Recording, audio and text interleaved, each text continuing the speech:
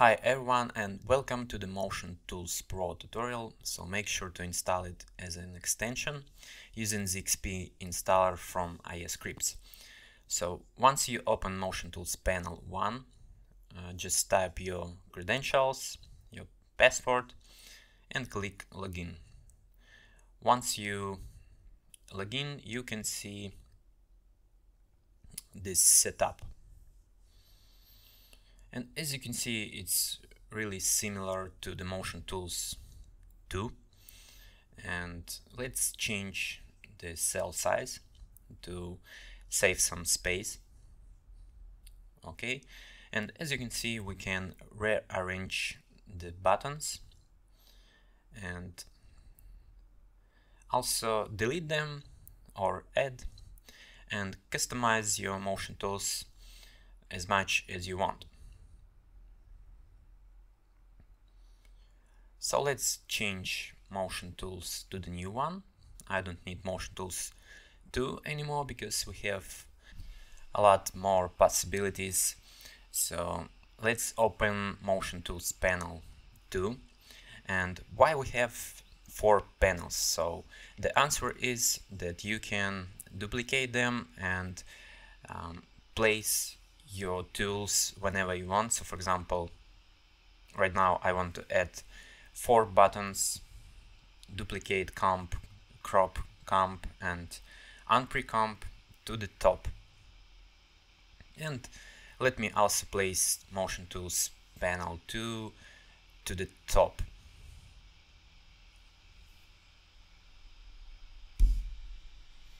Amazing. So that's the answer. For example, to understand why we have 4 panels, let's create another one. And for example, I want to make like only one button in one panel. So for example, you want to make them noticeable because you're using like slider to pass, for example. Let's make it. So I deleted slider pass from Motion Tools Panel 1 and place it to the Motion Tools Panel 3. And let me change the size of it. So for example, like that. So if you are using only one button, always you can place it. So the choice is yours. Let's also customize the Motion Tools Panel 2 that we have on top. I want to decrease the cell size to 30, for example, to save even more space. Nice. And since we have 4 panels, so let me create another one. So I will delete the collect colors, click remove, and let's add it to another panel. So collect colors, click add, and let's increase the cell size.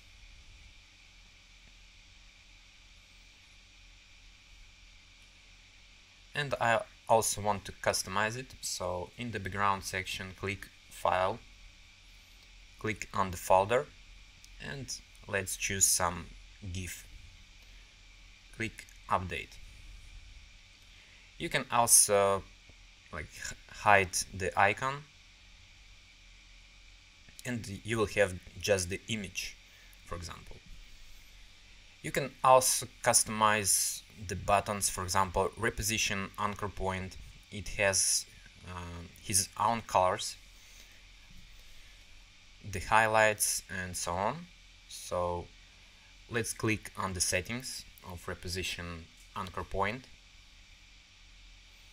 Click on it and you can see background color, primary hover color, and let's change.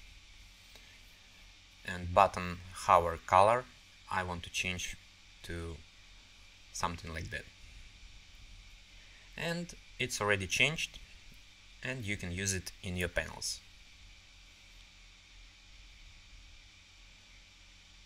amazing. You can do the same with other panels. Everything is customizable. Okay, so let me show you how I made my own setup. And you can see I have two panels, one on the top, and I want to change the background to some image. Right now it's look a little bit boring, so I have some image. Make sure that you compress them. Don't use like huge images, so something like 100 kilobits will be fine. So you can use compressed JPEG website for compression, and let's choose the image.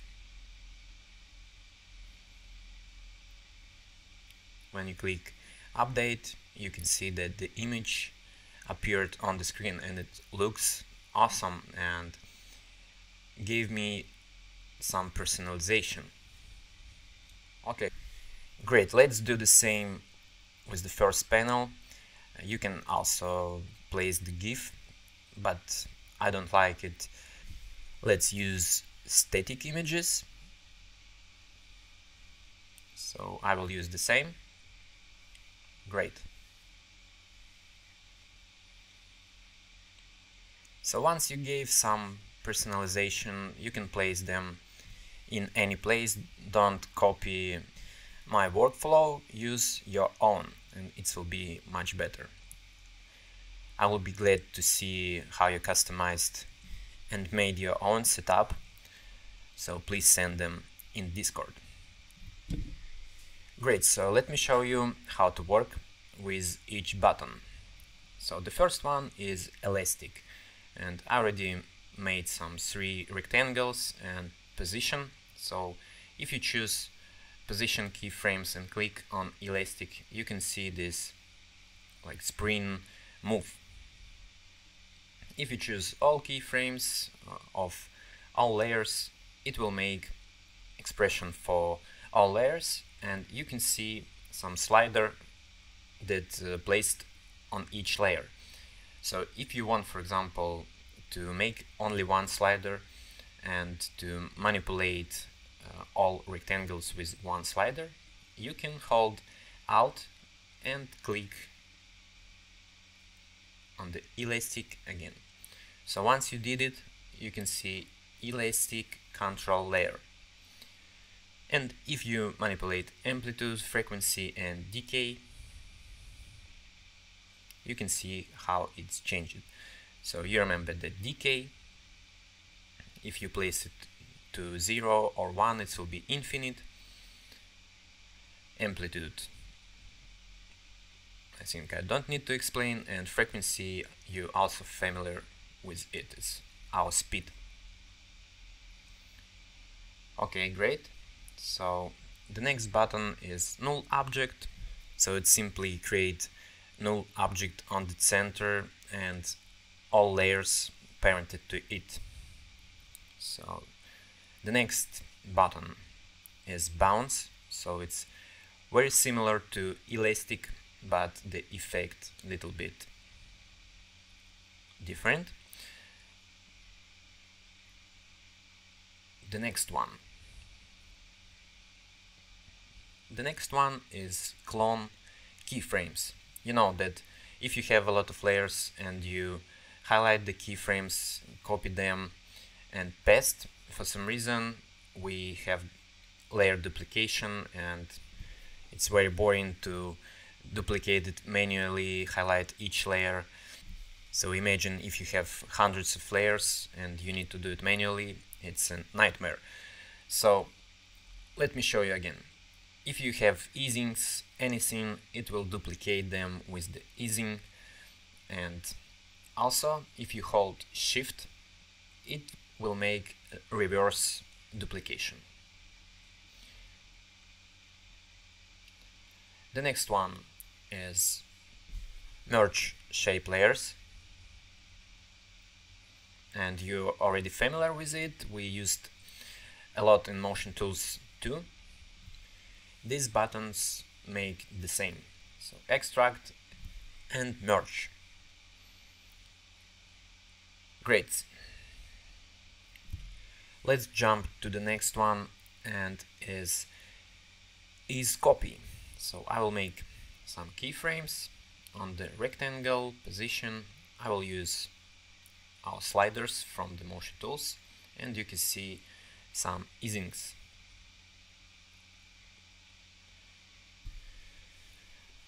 So let's make the keyframes linear, and let me show you how to use the script. Highlight and click copy, it's the first button, and highlight and click paste. So your speed graph, your easing will be automatically copied to the layers that you highlighted.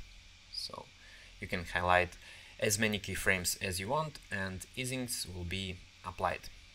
So the next one, I prepared some rectangles, and if you click on the fill, it will choose all fills automatically, so you can have a lot of layers.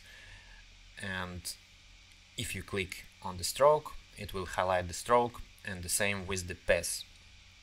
So very useful buttons. Let's jump to the next one.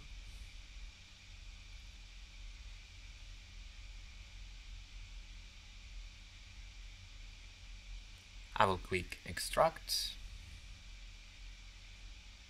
and let me place some keyframes again. Highlight the keyframes, and if you go to the offset panel and click on these stairs, it will offset your keyframes one by one. So you can choose how many keyframes you want to offset, and also the step. So it will be 2 by 2 or 3 by 3. Let me duplicate them even more. So highlight the layers, for example, choose step 3, and it will offset the layers. And if you will choose the keyframes, it will offset only the keyframes. Great. The next one is apply null to pass. So draw some pass and click on the button, and you have the magic. Null objects parented to the points on the pass. The same with the next button. You can trace the pass. So your null object will be traced on the path that you choose, and you have this in the crazy shapes. So let me give you some great news. Motion Tools Pro will be free, and we did it on purpose because after the course you still want to use the most useful features and from Decay tool, for example, and crazy shapes, and we give you this opportunity. So we choose the most necessary button and placed them in the motion tools. So the next button, you know this problem when you hold Alt and stretch your keyframes, they somehow not fit to the timeline. So if you click on this button, keyframes will be aligned to the frame rate. For the next one, I will create some different shapes with different colors.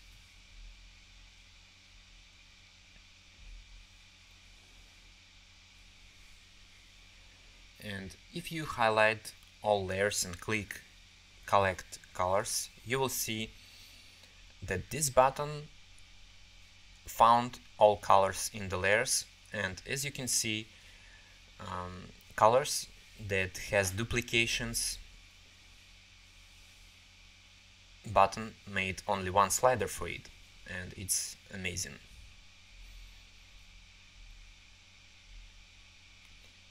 The next one is the limp.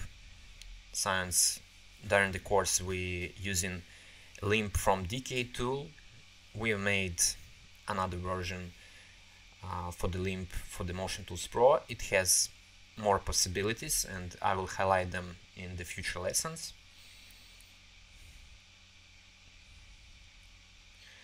Let's pre-compose these files, and the next button, make unpre-compose. And as you can see, the null object also appeared on the stage. So for example, if in the pre-compose you have some motion, this button will save it, but it will be unprecomposed. Very nice and very useful. So for the next one, let me make pre-compose, and TrueComp duplicator, and it's pretty similar to it. So you can check what's TrueComp duplicator doing. And we jump into the next one, auto crop. So if you have pre-compose, this button will crop your layer.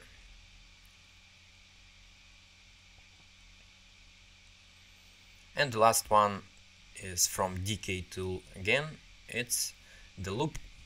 So you're already familiar with it. If you hold Alt, it creates ping-pong loop. And the last one is very useful, reposition anchor point. So I created separate button for it to make it very noticeable. I'm using anchor point very often. So if you have a lot of layers and you need to change anchor point, it will do it for you. So that's all for today, and I want to tell you again that don't use like 4 panels at the same time. 2 panels is enough, because as you can see, when you apply some panel, it will eat like 300 megabits of your memory. Okay, so again I create panel 4 and let's see, 300 megabits again. So be careful when using a lot of panels unless you have a very good machine. And you can see the great possibility to use references right inside After Effects. And you still can continue working and looking at the reference. And I will be glad to see how you customized your After Effects. Please send your option in Discord and everyone will be glad to see it also. Thank you so much and see you in the next lesson. Bye bye.